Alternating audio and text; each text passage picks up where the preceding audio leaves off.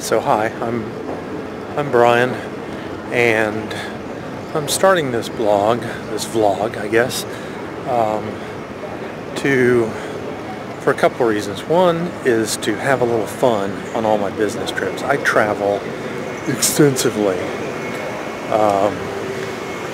and wanted to find something to have fun in. I'd like to bring my guitar, but that's not a reasonable thing. So I thought I would start a vlog and show some of the things I do during traveling, the adventures that happen, maybe some tips on business travel or even personal travel as I go. So hopefully you enjoy this. I'm going to apologize for this first video's appearance because I filmed it with my iPad and I filmed it in portrait mode, so I'm going to apologize for that.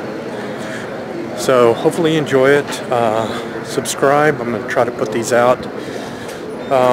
Try to get it on a weekly basis and see what happens. Thanks. At the Indianapolis airport, we actually have a very, very pretty airport. In fact, I like it the best of any of the airports that I go to. I love these little cloud sculptures up here at the top. They got a little string. I don't know if you can see it in the video, but they got little strings hanging down from them like rain, little flying clouds. They're really cool. I like them. Here in the lobby we have an Indy 500 race car, all decorated up for the 100th running of the Indy 500. You can see it's almost 1 o'clock, and if we look here, my flight to Toronto is 2:30, so I'm an hour and a half early. If there had been a long line at security, long line dropping off the rental car, whatever it is, you know, I'm ready for it. I got plenty of time. I hate to be rushed. And why be rushed? Give yourself plenty of time to get to the airport and plenty of time to take into account for all those things. So it's only, what, 12 after? So 12 minutes or so to get through security. That's not bad. The benefit of a small airport. Look, another Indy 500 car in the airport. It must be the month of May in Indianapolis. Here at my gate in Indianapolis, I meet Jamie Heineman of Mythbusters. He just did the commencement speech at IU this weekend, and he's heading back to San Francisco. Pretty cool. So we're in Toronto's YYZ airport. Makes you think of a Rush song, right? Well, it's anything but Rush. Here's the line behind me. There's the line in front of me. So it's kind of the opposite of Rush. Quite the long line of YYZ. Dun dun dun dun dun dun dun dun dun. This is now the line that I started in, about where that yellow shirt just passed by. That's where I started. You can see now that's going way back into the terminal. And I'm still here, going up and down the little lines.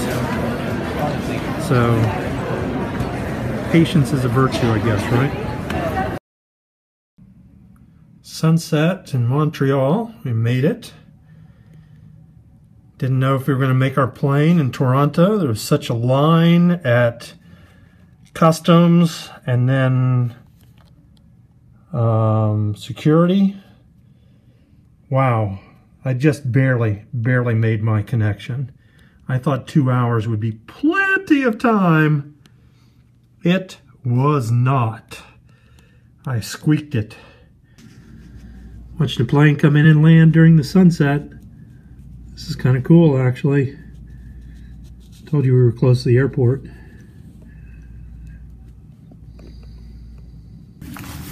So, here in the hall, we always heard, I think it was CSI or something, that the last room next to the stairs is called the murder room, because that way you can murder somebody and get out the stairs really quick. And I don't know why it is, but I always seem to get that room. Still alive though, so there you go. But yeah, I'm pretty sure it was CSI. But the last room, one room next to the stairs, is always called the murder room. And so that's been our joke for some time. So down the long hall, back to the elevators. Let's go find something to eat for tonight. Living large tonight, eating at McDonald's, and look what they have: McLobster, a lobster sandwich. I'd say only in Canada, but we saw these in Maine also. Very strange sandwich. Well, according to Pulp Fiction, a quarter pounder with cheese in Paris is called a Royale with cheese because they have the metric system. Well, here in Canada they have the metric system, and they speak French, but it's still a quarter pounder with cheese. Look, an actual paper map that I got down in the lobby. Let's fold this map up.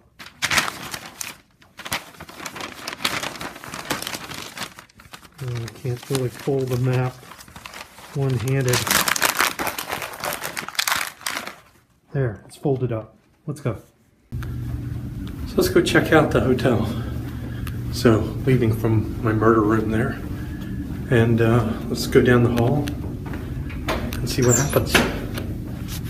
So we have a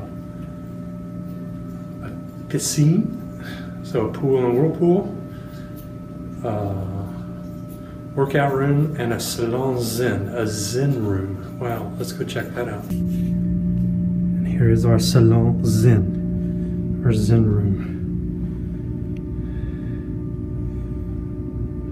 Looks kind of like a room for yoga or something. It's got little steps, balls, a few little weights, some mats. I don't know about you, but I feel like my zen, my chi is in line just being next to this room. Amazing. Good morning, Montreal. At least the last morning here. I better go get dressed. So just went down and had a little breakfast at the incredibly overpriced breakfast buffet here at the courtyard, but it was good. But whew, glad the company's paying for this. I got the newspaper. There's actually an English newspaper, not USA Today. I think it's Canada Today. I'm actually not sure what the paper is. The Montreal Gazette. So in English, so I had a newspaper to read, and they have this story on here. See something, scoop something, and talking about people walking in the downtown area, walking their dogs and not picking up after themselves.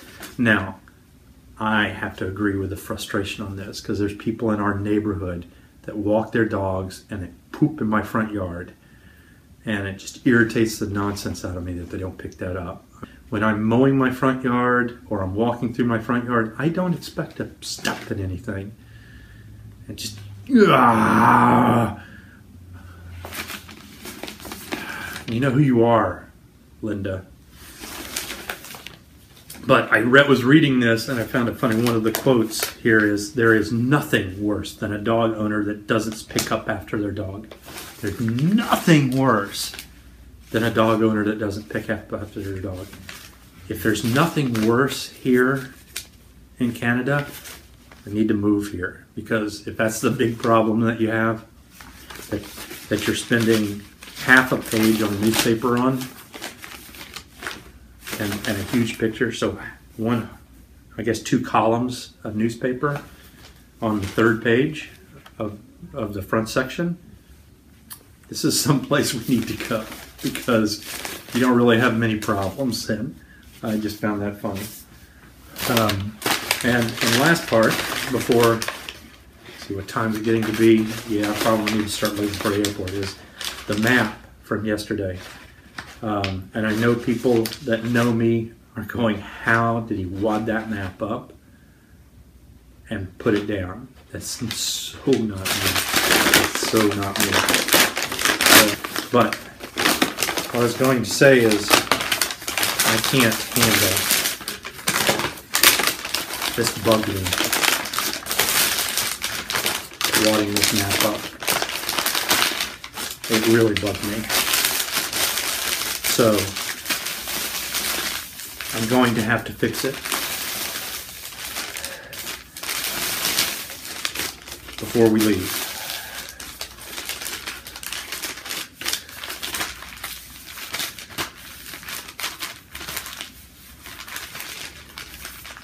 There, not perfect, but it'll do.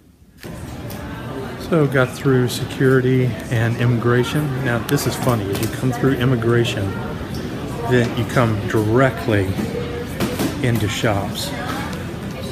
It's like Disney World when you exit a ride. I mean, right out of immigration, there's the line coming out of immigration, people streaming through it. It comes directly into these shops. I find that funny. But we had plenty of time today. It was much better than Toronto. Made it with, geez, all kinds of time to spare. I could have slept in a little bit longer today. But that's good. Plenty of time to kind of hang around and do nothing for a little bit. Maybe catch up on some reading while I'm here at the airport. Godiva chocolate. Maybe I should pick some up for Michelle. Except that we have a Godiva store in Indianapolis, so I don't see the point there. It's got much more selection. Although we got Godiva Canada. I don't understand that. Belgian chocolate. But oh well. Not even French. And then of course we have the huge bars of Toblerone. Maybe I should pick one up for Joey so he has something when I get back. So here in the bathroom, we've got mouthwash, gum, and I guess if those two work and give you a really fresh breath, then you're going to need the studded condom.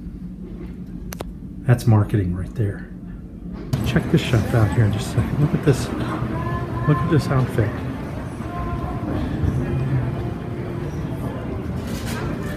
What is that?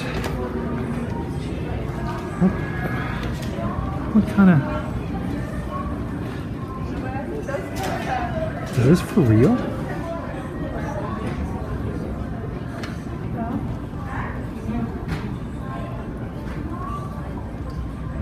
That's maybe for a dancer or something? That's quite the outfit right there. Bagel bar, bagel bar, bagel bar! I don't know about you, but this bent fork to me looks like those little diagrams you used to see of a woman's reproductive system.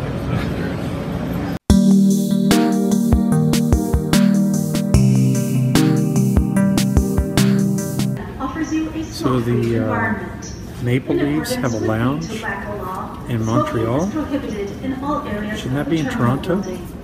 Please note that the use of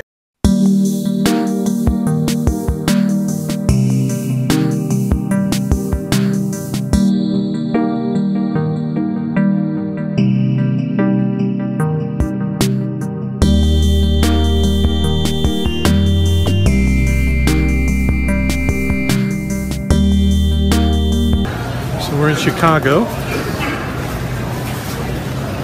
dodging people.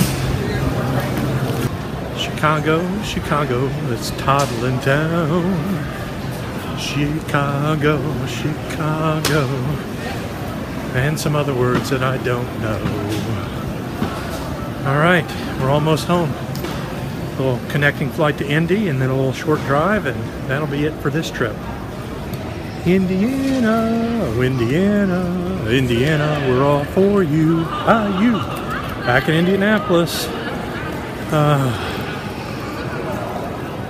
Traveling on a Wednesday seems weird because it seems like a Friday now. It seems like it should be the weekend tomorrow. But it's not, so a couple of days of working at the home office and then the weekend. And then another trip next week. But that should be the last one for a couple of weeks at least after that. It's good to be home again. That's another song. We'll save that one for another video. Bye.